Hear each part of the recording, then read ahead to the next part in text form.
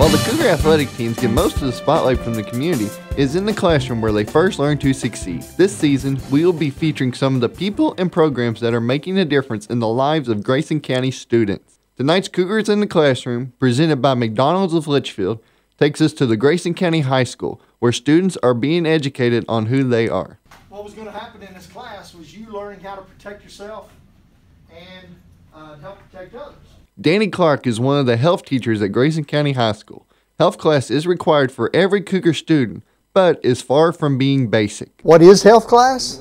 Well, it's a lot of different things. There's a lot of subjects that I can teach in this class other than just the obvious. While in the class, students will cover a wide range of topics. Well, a wide variety of things. Drug abuse education, human sexuality, which is what we're starting today.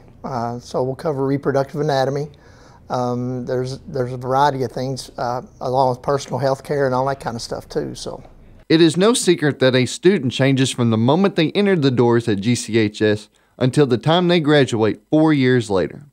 Clark's job is to help make that transition seamless. It's all about them learning to protect themselves and protect themselves from others, and just personal hygiene, all that kind of stuff is going to pay off for them in the long run. So a lot of these are life lessons that they're going to need the rest of their life. Throughout his career as a teacher and a coach, Clark has seen firsthand what drugs can do to affect individuals.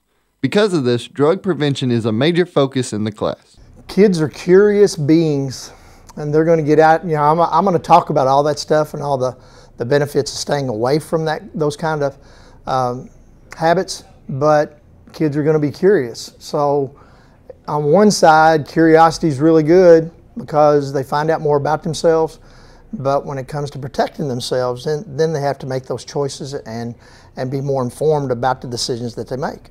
Clark understands that there are concerns from parents, but he also feels that these topics are essential for the growth of a young person.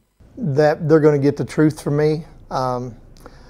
Sometimes there's going to be some sensitive topics that we talk about, but they need to hear the truth, so here again, they can protect themselves throughout their lifetime.